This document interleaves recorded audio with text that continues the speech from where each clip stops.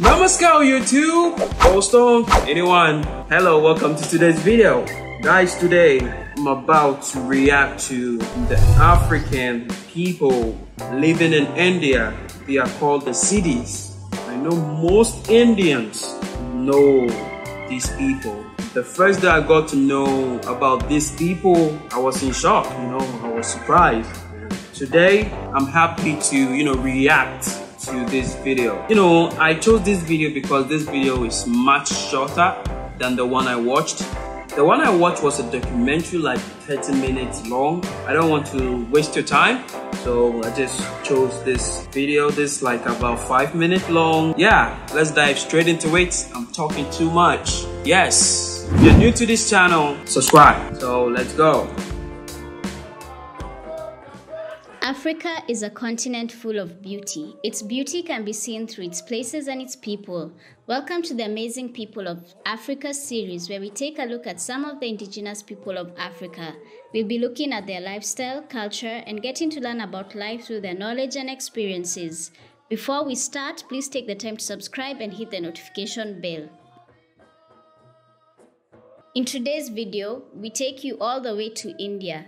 You may be wondering why, since this is a show about the amazing people of Africa.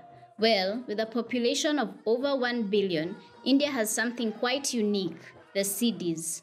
In every way, the Siddis are Indian citizens. They speak the language, they live the culture, they identify as Indians, but what you might not know is they are actually of African origin.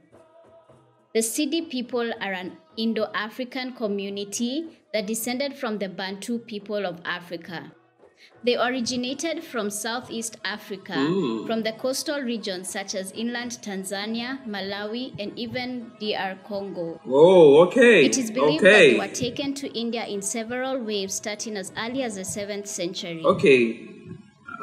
From the video I watched, I didn't know they were from that part of Africa, Tanzania, Malawi, and those places. I never knew they were from there, but from that video I watched, they said Africa.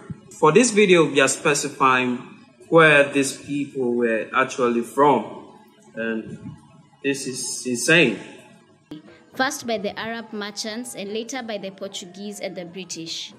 Unfortunately, majority of them were taken to India as slaves, but some were also taken as blacksmiths, carpenters, and masons. Yes. Once there, they were forced to work for inhumane colonizers. The lucky Siddis held jobs such as guards, musicians, and agricultural workers. After centuries of the practice, India abolished slavery in the mid-1800s and the Siddi people were freed.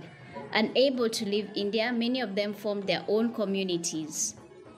Today, there are about 850,000 Siddis in India.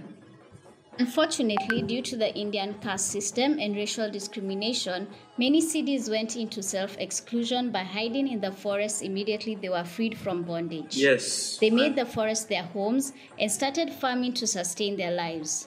Today, some Siddis still live in physical isolation in forests, but majority of them have physically integrated in towns and villages. I actually watched one short. It's a short, like YouTube short. One CD was, I don't want to talk about it. Let's just forget it. It's very humiliating, okay? So I just don't want to talk about it. Let's go straight into the video. The Siddis speak their own language called Siddi Bhasha, which contains word tracking back to the Bantu language of sub-Saharan Africa. And having lived in Karnataka for generations, they are also fluent in Kannada, the language spoken predominantly by the people of Karnataka. Despite having lived in India for centuries, the Siddi have managed to retain their beautiful and unique African features because they mostly marry within their communities. It's extremely rare for a Siddi man to marry a person outside their community, although in Pakistan, a growing number of them do intermarry. They still hold dearly to their African cultural traditions, such as music, dance, and ceremonies. Wow.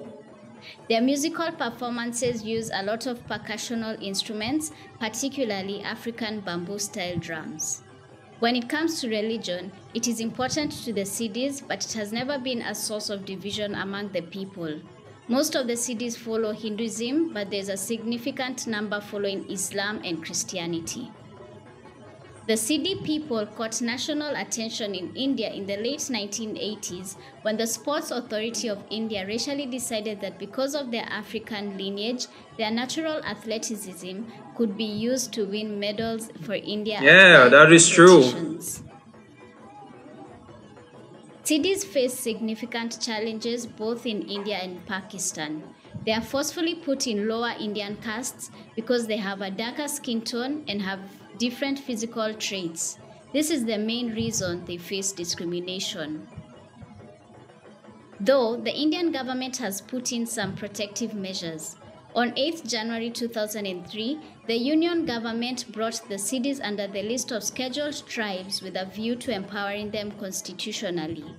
Further, policies to provide homes for homeless Siddis, water facilities, education, employment opportunities, and more was offered to the Siddis. What are your thoughts about today's video? Would you like to visit this community and I will surely visit there one day, but not now. Thank you for watching, and if you haven't subscribed yet, please do so and hit the notification. Okay guys, so this is the video. I decided not to make too much commentary in this video because I want you guys to know, I want you guys to enjoy this video. I want you guys to go into this video with me, connect with the video so you can learn more. So I decided not to talk too much, and yeah, I'm just going to leave the video here. I'm not going to make any comments. I'm not going to say anything because I just want to say anything.